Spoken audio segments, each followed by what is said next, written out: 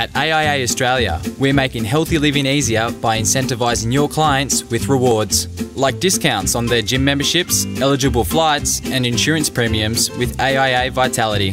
It's no wonder that we've reduced client lapse rates by 50% and helped grow client engagement. To find out more, contact your AIA CDM today. Welcome to XY Live for the week of the 11th of May. We've got David Reid here with us, previous Advisor of the Year, AFA Adviser of the Year. He runs a practice called the Retirement Advice Centre, which specialises in people transitioning into retirement and well-being during the retirement phase and transitioning to retirement.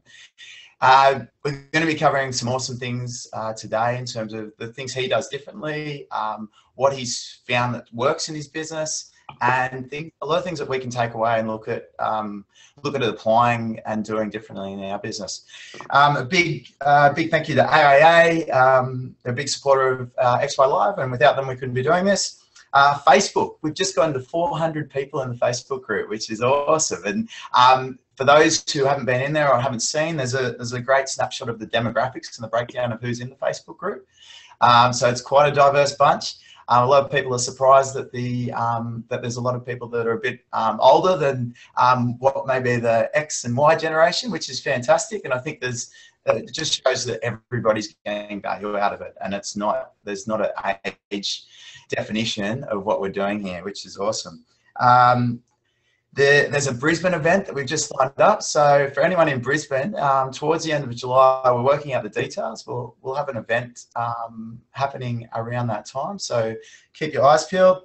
The budget, obviously generating a bit of interest. I've got a multitude of videos from lots of other advisors that are doing great communications around to their clients. Phil did a great job. If anyone wants to copy and paste and just hitch a ride on what he's done in terms of how he communicated to get Phil's finance fix, and and if you want to hear some other stuff, there's also the Burst Boys, Corey and James down in Melbourne. They do a great job as well. So if you're sort of umming and ahhing, you don't want to recreate the wheel, just copy what other guys are doing.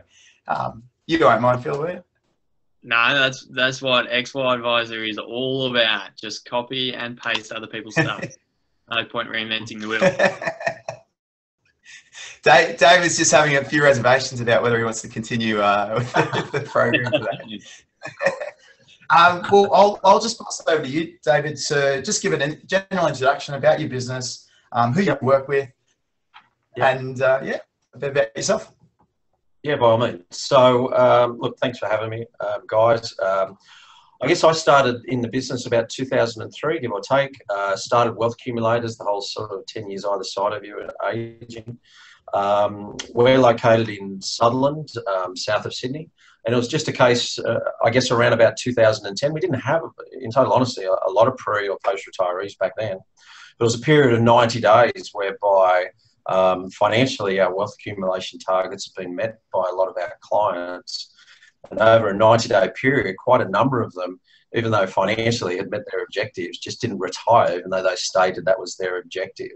You know, we had a pharmacist, for example, that owned a pharmacy and had basically an 8-figure portfolio and quite modest means in terms of withdrawal rates to lose the pension. And look, he was working 6.5 days a week, 14-hour days. Yet he still wouldn't retire. And on average, he'd get held up every 90 days because of the location of his pharmacy, which got us scratching our head. And certainly there was a concrete truck driver up in the Central Coast that probably was the most honest of everyone we've met. That his remark was, even though financially I've got enough money, I know that if I retire tomorrow, I'll just at 1 o'clock every day be sitting on the lounge with my wife. And I'll just die of boredom watching Days of Our Lives. And then probably the final one was a white-collar professional owned, managed a string of nursing homes. And I was asking, because this really piqued our interest, of just, well, if we're accumulating wealth for clients and doing our job in a traditional financial planning sense, yet they're not meeting their objective of their lifestyle of retiring, then what's of what benefit are we bringing to the client at the end of the day, and how do we know when the objective's met? And if I'm coming back with other advisors and the admin team, what is the definition of success for us? And so anecdotally, we're doing a lot of work with our existing clients, and this fellow came in, and subsequently, you know, I've taken him on Today's Show and he's been in magazines and so forth. But he made the point that prior to retirement, he just saw retirement as this list of pros and no cons. And he said, look, I've been working for, 40 years. And I said, I'll sleep in my first day. He said, so I slept in at 11 o'clock. By 1 o'clock that afternoon, he said, I had this overwhelming feeling of guilt. He said, I just walked around the home thinking, you lazy bastard, for the next 18 months. And he said, I just couldn't shake it. And he said, look, even in hindsight now, he believes there's more cons than pros in retirement. And yet, no, he didn't have anywhere to go to listen to that. He didn't seek other retirees or pre-retirees to get both sides of the equation. So his comment to us was, what I'd really like is a centre that you could go and share your experiences with others, and none of it, looking back, was relating to money. And that was kind of the trigger that then we just said, look, let's start. And I think it was around the same time I saw a really old Steve Jobs video on YouTube. You've got to start with a client and then a blank sheet of paper and work backwards. And that's exactly what we did. So we ended up working with retirement psychologists like the Canadian one, Barry LaValle, an Institute of Sports psychologist, Dr. Mike Martin, and just built everything around a values-based, what retirement looks like, pros, the cons. Did a lot of work with and joined gerontology associations in the US and Australia, and just worked backwards from there. So that's, I guess, in a holistic sense, where we are today. A lot of the academics, we remodeled entirely our investment philosophy and how we do investments. That, we've taken from an industry association of retirement income specialists in the US. And it literally was just starting with a blank sheet of paper and working backwards. Yeah, great. So in terms of, that was sort of, you were having these issues with clients and you didn't feel like you were, I guess, meeting their needs, and that was the trigger for the exploration. Yeah, absolutely. Like, it's, if we just add another digit or we change the digits, then, what role am I actually playing to benefit the client and to have a fulfilling career as well, and a fulfilling business that's going to grow? There was just so much more to it. And I didn't realise in 2010 that retirement was such an issue, such as, and I know I've presented to the AFA these sort of things, but there's more male suicides at age 65 than teenage boys. The level of divorce rates in that generation has gone from 13% to 28%. It's tripled in the UK and tripled in the US. It's the fastest growing demographic in divorce. So there's all of these issues, such as, the husband and wife will have a completely different view of what they expect retirement to be. Traditionally, and I'm speaking generally, the females see retirement as a time of volunteering, giving back to the community, spending time with family. The husband sees retirement as a time of travel, leisure, and quite often, if they haven't had that discussion and that pre-retirement planning of what retirement looks like, it's going to be in a polar opposite outcome once they actually meet. So there's a myriad of issues from, just aging. And one of the best talks was in a financial services marketing journal, and I think it was 2007. But they analysed ING in America did this, and it was a fantastic hit, a TV program, of just people walking around with a number being their 401k balances, yeah? And it was a success. But what this marketing research indicated was baby boomers of today are after a lot more than you just maximising their potential wealth in their retirement savings. They actually want to know what longevity is going to hold for them going forward and how they should navigate as they age. So there's all of those sort of metrics putting us kind of, we're not doing this as good as we should be. And in a financial sense, I know Michael Drew, for example, with Finzio wrote an article saying that if you retired at the peak of the GFC, then you lost the retirement date lottery. And your chance of running out, let's call it just a traditional growth or balanced portfolio, your chance of running out of money before passing were 85%. So that's like me getting on a plane today in Sydney and a pilot saying, look, there's some storm headwinds coming up ahead. I've only got a 15% chance of landing this plane safely in Melbourne. I kind of think if the pilots were doing that, we wouldn't have an airplane industry today. Yeah, absolutely.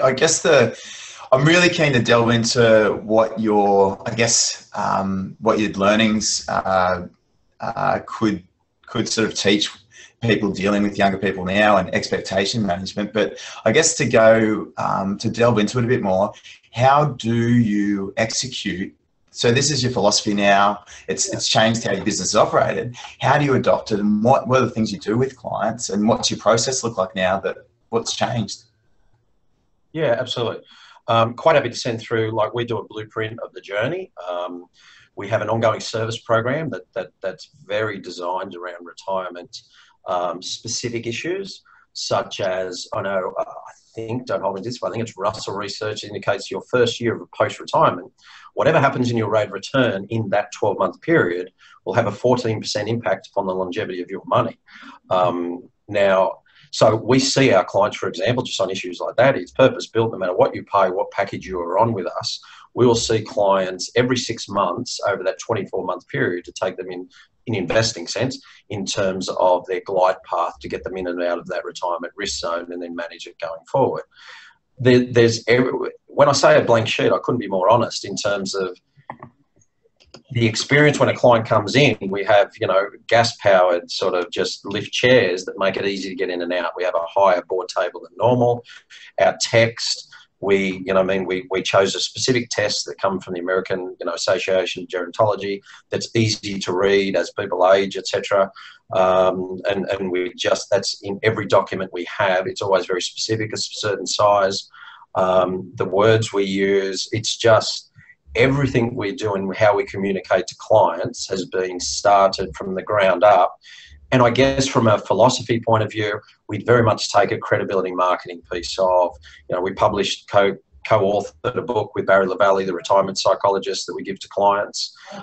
We did a 50 tips, because that's quite big and lengthy and it's got exercises that are great. But we did a 50 tips of, once you're over 50, these are the sort of things you should be thinking about. And I guess, to be totally truthful, we think we should do some really good stuff and around the money side.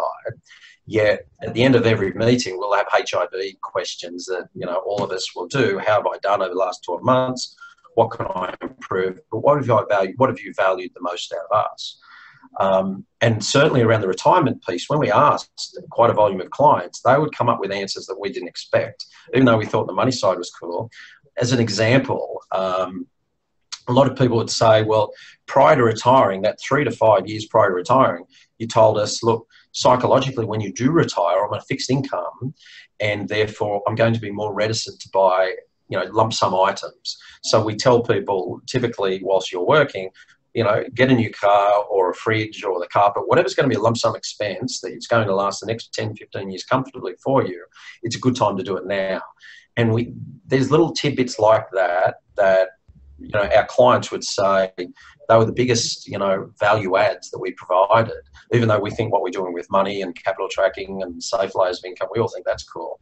It's all these other things around the periphery that they actually get the value add the most. So you never have to know until you actually go and ask. Yeah. Yeah. There's the area that I want to delve into. Shane Hayes has just asked a question. I want to encourage everyone else to throw anything on the top of their mind in the chat box there, and we'll definitely get to them.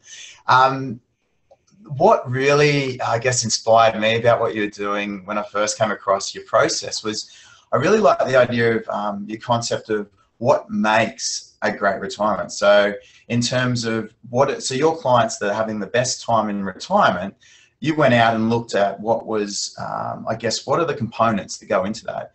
And there's a few different areas in terms of what they need around themselves in terms of other people and other habits and hobbies, etc. Could you share a bit around that? Yeah, look, it's probably easiest. I mean, we talk about, careers. It may not be the career they're doing today. It may be a new hobby. So certainly the level of entrepreneurs over the age of 55 so there's more entrepreneurs at 55 to 64 than there are at 25 to 34, just to give you an idea that people don't necessarily continue that lifelong, teaching or engineers or whatever the case may be. So we give them that spark and that kind of, even as late as yesterday, a lady was laid off, as an office manager. But I gave the example whereby we had a tax solicitor that for the first 18 months really struggled with retirement and what he was going to do. And one of the coaching tools we use is to get people to think about, okay, it's your last day of high school. If you knew now, if you knew then what you know now, what would you do in terms of hobbies, activities, or a career? And this particular tax solicitor made the point of, I really enjoyed ancient history. So shortly after, he went and enrolled at Macquarie University, and he does one subject a semester. And then in between semesters, he'll fly to wherever it is. There might be an archaeological dig, or it might be a site, and he gets that practical experience. But for him, it's an extremely fulfilling experience. And it overcomes a lot of the hurdles when it comes to, you know what I mean, the boredom, the divorce issues, et cetera, et cetera. So it can be very scoping. It can't just, you know, we warn people well in advance that psychologists have something called continuity theory, such as it's common for a pre-retiree to say, well, you know what, I've never had time to play golf, so I bought this $5,000 set of ping sticks, and we're going to play golf 5 days a week. The likelihood of that occurring just doesn't exist. The percentages are extremely low, that if you're not already doing something prior to retirement, it is highly unlikely you're going to actually create a habit to do it. So some of the things you're seeing more and more are people will have a practice, and we encourage a practice retirement. So you might have long service leave, 6 months off, annual leave, whatever the case may be, and actually genuinely practice retirement, whatever that hobby or activity may be. Things in the UK that you've seen take off, things like grey travel agents. And what they're seeing, and this has become hugely popular, is, you know, the old, you know, the high school, you go away for a gap year. People are seeing a grey gap year, but they're typically doing it in groups now, but they're just doing it in luxury. They're not actually doing backpacker style, touring a country to do those sort of things. So it's more about envisioning what you're going to be doing going forward, and it just doesn't have to be age related. I mean, if we boil retirement down to what it was, you know, Chancellor von Bismarck basically saying, look, is a political move at the time, we're going to set age 65 that a government will pay you. Back in those days, longevity was at 63. So, you know, I mean, his maths was pretty good. But what it did do was set the world global golden benchmark that the government will pay you for being old, and 65 became the defined benchmark as to when you become old. Two of those things are very arbitrary that go back now, you know, 100 odd years, that really have little relevance to where we are today. Well, I guess wanted to touch on, there's another, I'll let Phil jump in for questions after this one. I sent you an email a while back, and it was a conundrum I had with a client that I was dealing with that was looking for work. They were over 60. And I've had a couple of situations like that where just the challenge of getting re-employed at that age bracket. And you said, how have you gone with that exploration in that space? Because I know you'd be dealing with it quite often. Yeah, look, it's becoming really common now, and I don't know the statistics here. Certainly in the US, they have what they call an association that's very, very politically powerful as well as wealthy. They've been going a long time, called AARP. And they have a lot of TV ads around ageism, and they promote it very, very strongly. And, excuse me, anecdotally, we are seeing, including yesterday with new clients, of there is just a definite ageism once I'm over 50. They just look at you differently once you go for another job. So the sort of things we encourage, and this is the power, in my opinion, this is the power of financial planning as a profession. For them, it was a case of saying, you know what, your withdrawal rate, you've walked in the door and said you want X, Y, Z from this amount of capital. That is easy. It's a 3% withdrawal rate. That's very, very comfortable. So for you to go back and be an office manager no longer has to be an obligation for you to do it. I just have to explain that financially you should be very, very comfortable and confident that your money, pre-retirees only want to know three things. When can I retire? How long is my money going to last? And how much can I take each week? That's it. So if we can give them confidence for those three things on the financial sense, we then give them the ability to say, well, if you were back at high school, what would you like to do? Whether it's career, whether it's a new entrepreneur activity. And generally speaking, don't get me wrong, that takes time to build that financial confidence, but that's our role. The sort of things that we're endeavouring to do I guess, is more the whole gig economy somewhat. And we've been working a little with, trying to bounce ideas off the guys at Stone and Chalk, just in terms of how could we build a platform around utilising. It's the world leading gerontologist. His name's Ken Dykewald, in my opinion, anyway. He calls it the silver tsunami, and we expect, engineers and academics and doctors, once they reach 65, 67, their level of giving back to society might be driving a Meals on Wheel bus, or volunteering to turn a stop go sign at pedestrian. So we have all of this wealth of experience, knowledge, education, wisdom that just gets kicked to the curb. Yet anecdotally, we speak to them and they say, look, financially, we would like some money for what we do, but it's what the business could afford, and to give us value on the tools that we've provided. But we're not after a $250,000, $400,000 a year job anymore. We just want to give back and utilise the tools that we already have. So look, it's a massive project. It's even bigger than I originally thought. But nevertheless, it's something that I'm passionate about. It's just like anything with technology, it's a long drawn out project in total. Yeah, David, the thing I love about this interview is that you can tell you are just all in on this retiree space and helping retirees transition from work to retirement. It's so good because, as planners, as business owners, we're told, you should niche, you should really think about it. And you can just tell that once you're all in, you can just see the passion that obviously would come through to clients, that you're obviously passionate about the stage of life that they're in, which is great. My first question is, since doing what's the centre called? The Retirement Advice Centre, just keep it Retirement simple. Advice Centre. Since building that, have you changed the way you're charging fees within your business? Yeah, obviously, at a certain point, almost all clients will go into pension phase. So we did the modelling on, percentage-based FUM, etc. I've never been a huge fan of that. It's just a personal view. So we just simply, the day we did it, we just went to a set flat fee. We have two models, one being, we're going to see clients on a certain level of periodicity, therefore we're going to charge them XYZ, and then fixed fee if they've got a certain amount of either needs, complexity, and or, risk associated with their portfolio and structures. So there's really only two fees.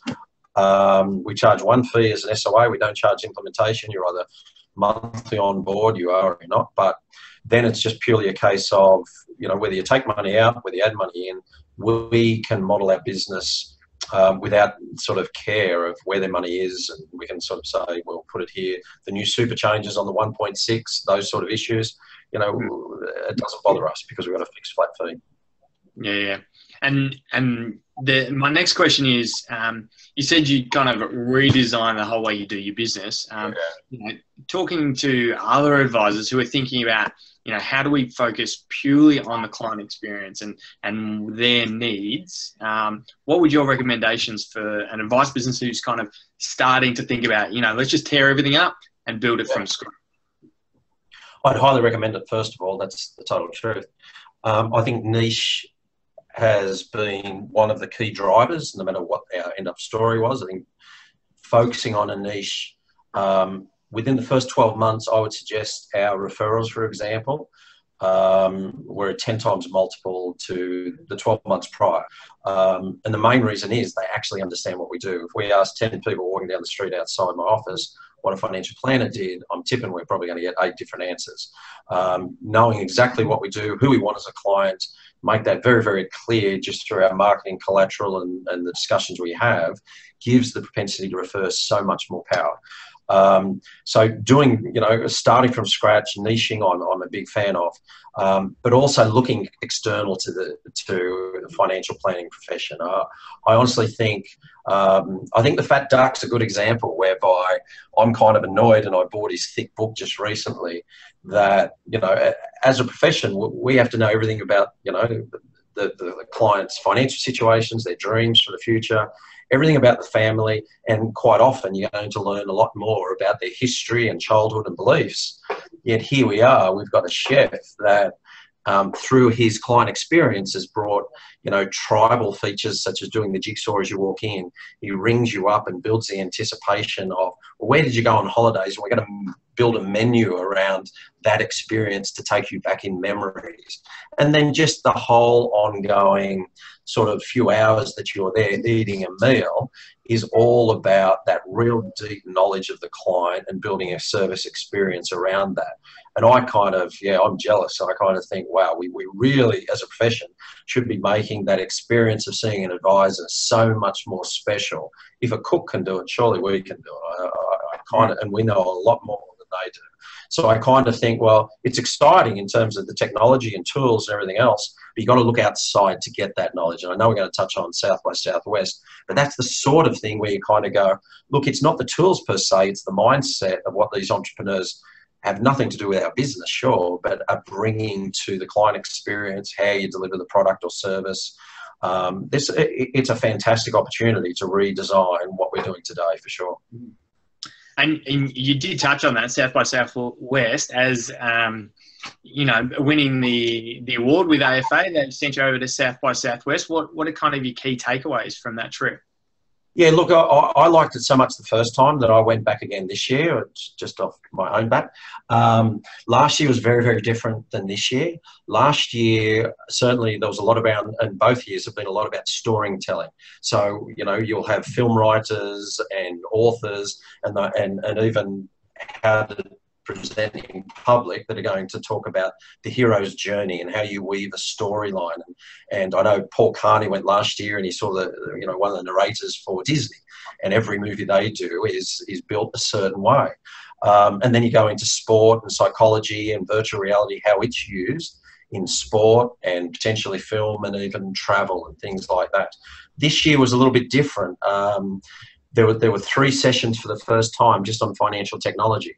And I really liked it. I was encouraged in terms of the way that they're thinking around financial technology.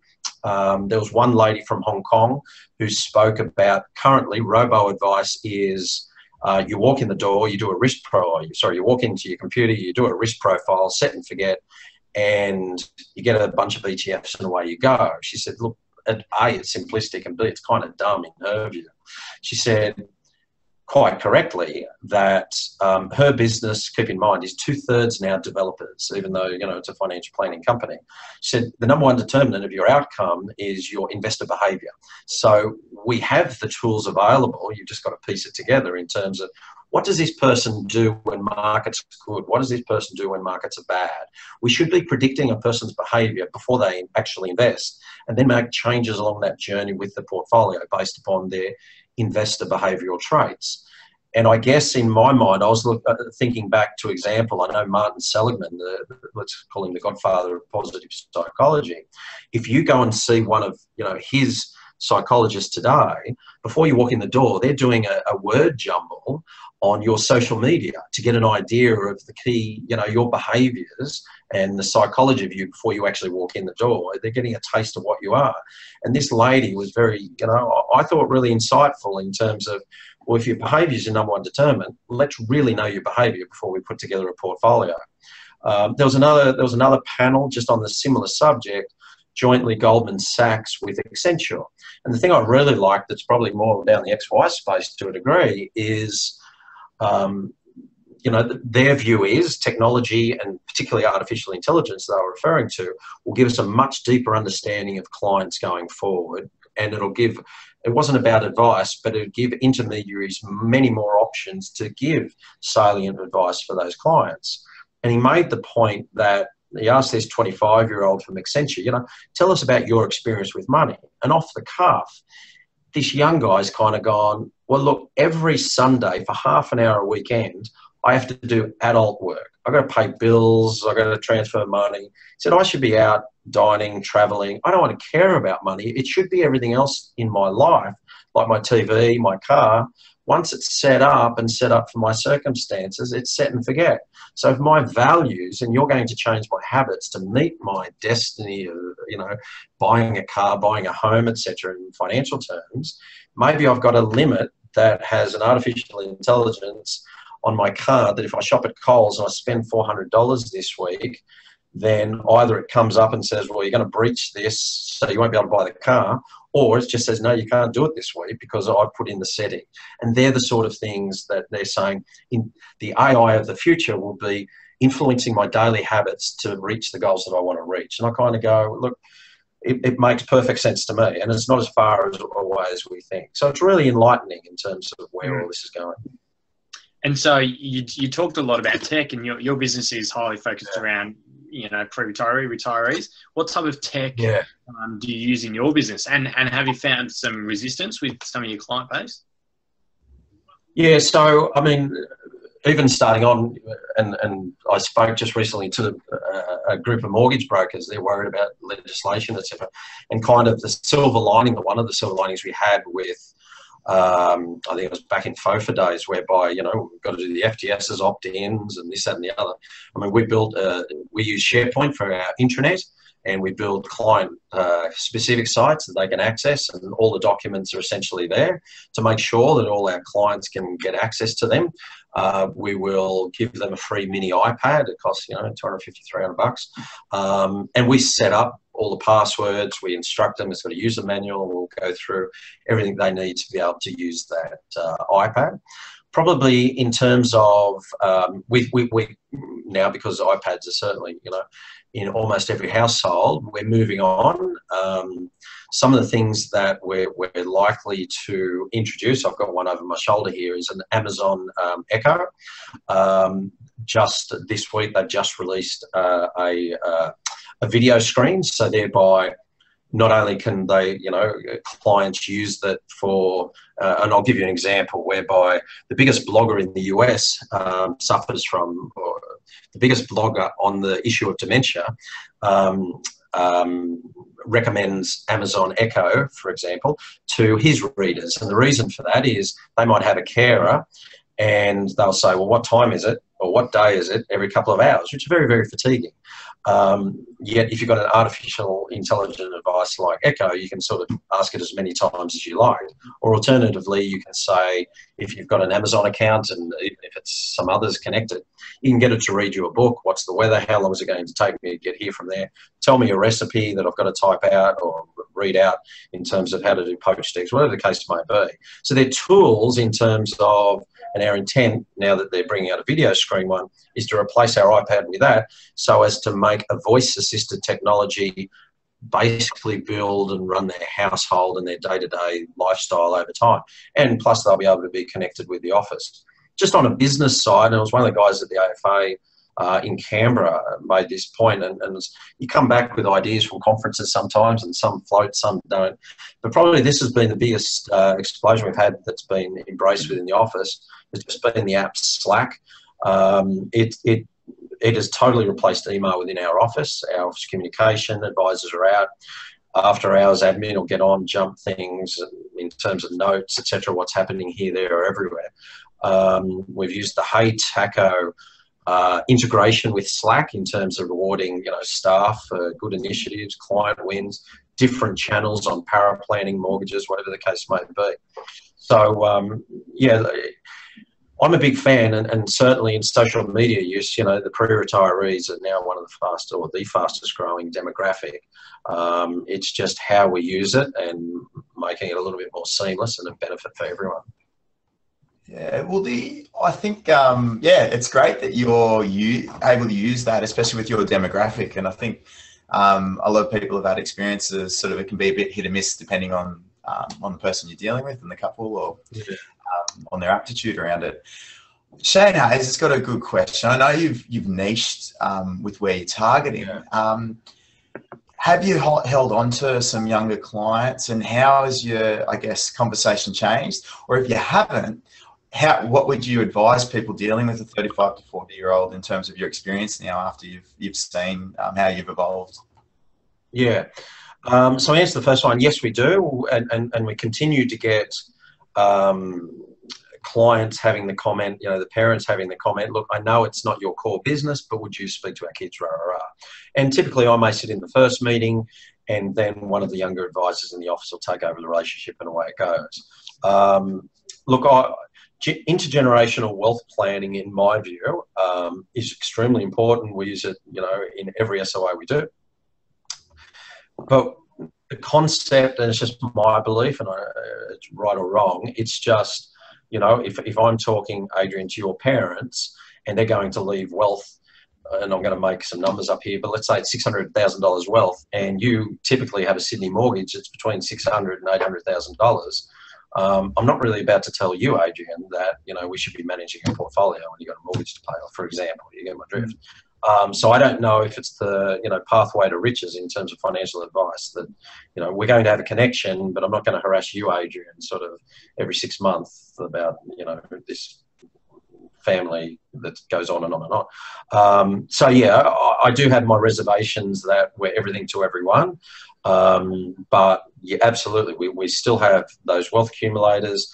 I'll go to the first meeting, but then the younger advisors will take over on an ongoing basis. What was the second question in terms of the 35 to 45? Oh, just I guess in terms of how what you've learned around your target demographic, how that's then what have you changed in how you treat? So I guess a lot of us do deal with younger generation. How would you suggest an adjustment in, like, what are the things that we could do that would make it transition into that space a lot better? Yeah, look, when I look back and I often sort of review every January sort of that path. I look at things like core data's insights, etc., just what clients really, really want. And minimising tax consistently comes through as one of those big issues and big drivers for advice. Where money in motion events occur is at the divorce. I know Michael Kitsy's wrote, the last 7 days just about that certified divorce financial advisor market. I'm kind of going, man, that looks, a real opportunity. Wherever there's money in motion events occurring, and boiling it down in terms of what questions are they asking and where can I help? My personal opinion is, the Wayne Gretzky theory of, you skate to where the puck's going is not just answering, well, how do I minimise tax, but what questions and where will technology be in the next 10 years that I can build a business that's going to match that pathway?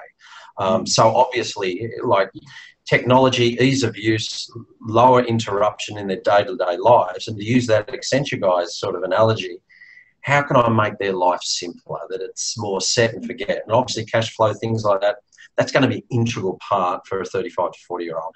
And then basically mapping it in, so okay, minimise tax, your super, et cetera, and opportunities along the way. But it's really not looking back for us, it wasn't just taking the insights and academic research, it was then saying, just go and ask. And by the law of numbers, you're going to get it right once you ask enough people. That's just my opinion. Yeah, we've got another question. We're going to go through audience questions because we've got plenty of them. Dylan asked, has a change in your approach within your business made the work more enjoyable? And do you think it's refreshing and adds longevity to your own financial planning career after so many years being an advisor?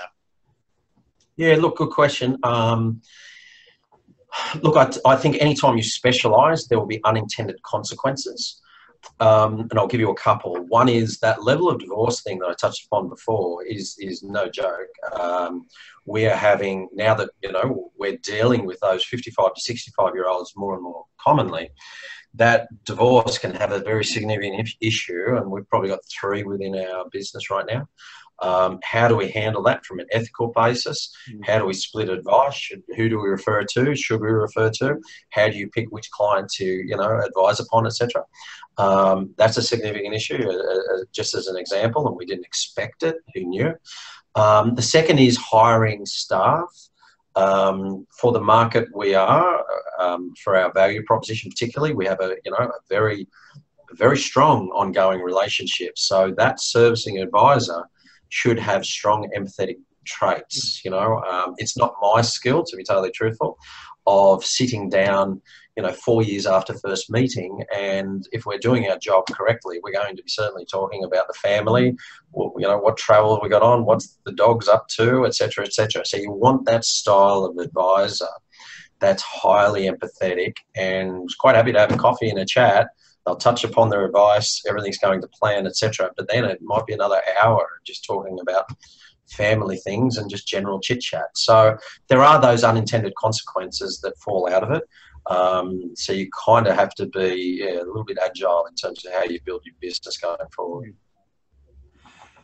That's a great insight. I've got another good one from Dylan. He's thrown out the goals versus values piece. So, and you've sort of touched on that in terms of the way you've adjusted in terms of the retirement space. Yeah. And also looking at how people, you're mentioning how people, trying to forecast how people will react to markets as well and incorporating that. So I think that plays into it. But it's such a hard one because as advisors, we always want to get very static around, okay, we've got a really clear fixed objective. And I guess a lot of models out there have struggled to adapt to a more dynamic approach in terms of adjusting around that. Yeah. What are your thoughts around that? Do you think it has, like, they have to be in sync? And yeah, look, so I worked with, and he's on my board of advice for the practice, this Dr. Martin from AIS and Australian Institute of Sport and Cameron. He's now at Homebush at New South Wales, but a lot of Olympic athletes work around a values-based methodology. It's fairly modern, even for sports psychology, of I'm not going to get up today and do my personal best. I just can't do that every day. So I might be at a lower percentage, but I'm still living the values of a healthy lifestyle, training, and away I go. So we've worked with him a lot in terms of, for example, he's highly critical of our fact finds, and this is an industry-wide issue, such as, you turn to page 2 of most fact finds and they just talk about goals and objectives. But, and I'll give you an example, if I'm a personal trainer and where our goal is, for argument's sake, to lose weight, then if it doesn't happen, then I'm going to be critical and embarrassed by myself because I'm not doing what I thought and I probably don't want to see you. But alternatively, it doesn't happen, I'm going to blame you. What the hell, you're not doing your job, yeah? Alternatively, if I do achieve it, I'm then going to come to you and say, what's next? And you've got to come up with the goods each and every time. So whereas if we reframe that to be values such as a healthy lifestyle, et cetera, the best way is to give you a story. I met with a client about 2012. It was a really good portfolio, excellent outcome. I'm sitting there. Their goal was to travel to France and spend about $25,000 to do it. And I'm looking at the rate of return, I'm looking at all the maths, and I'm kind of going, yeah, I'm really happy with this. Yet the client was still a little uptight, and I didn't quite get the gel of why there was some concern. And they just made the comment, oh, look, the portfolio's gone well, but considering where we are, we still don't think we've hit the numbers we want to spend that sort of money. And I spoke to Dr. Martin after, and I said, how would I better handle that? He said, yeah, it's still to do with goals. You're talking about France and 25 grand. Their values are to go somewhere they haven't been before, meet new people, see new things, reframe the discussion to live their values, not their goals. I called them back in and we went over it and said, well, okay, we're not happy to spend 25 grand, but what if we spend 5 grand, go to Adelaide, you haven't been there, you're going to go to the wineries, you're going to do X, Y, Z, and it's still living the values that you want to do, and we'll just review your portfolio on an ongoing basis to make sure we get that buffer. We'll still get there in the end. It's just a matter of reframing the goals from values discussion. And you just see their shoulders just relax, to be totally truthful. They're the sort of things. We could go on for this one for hours, but yeah, it's a major issue, to be totally honest. Yeah, no, that's really interesting. Just a last audience question, just about using Slack. You said you love using Slack within your business. Have you, Benjamin Martian just said, do you think you'd use Slack with clients and so clients can then communicate with each other at all? Yeah, look, it's a really good question. I'm a big fan and it's something I'm still working on building the tribe. We have I know I was on the road shows, but we have a champagne board in our office. So at our 90-day meeting, we have champagne with clients, the retirement thing, et cetera, et cetera. And we just put a little, name tag underneath, et cetera, the date they retired. And there's, 3 boards within the office, et cetera. And it's a conversation piece as well. One of the advisors has brought up this client channel and they can speak. At this stage, the only sort of negatives in our discussion within the office were, what if I say the wrong thing in the wrong channel? Not that I expect it to happen, but that's the major concern. I guess what I'm very, very keen on, though, is the release from Amazon of just a screen that they can talk to us. And it's just like Slack. It's just an app. It's free. They can have a conversation. They can text message it through. And if all the advisors have a screen that's just sitting there that is artificial intelligence driven in a way, but they can have a chat and call in, vice versa.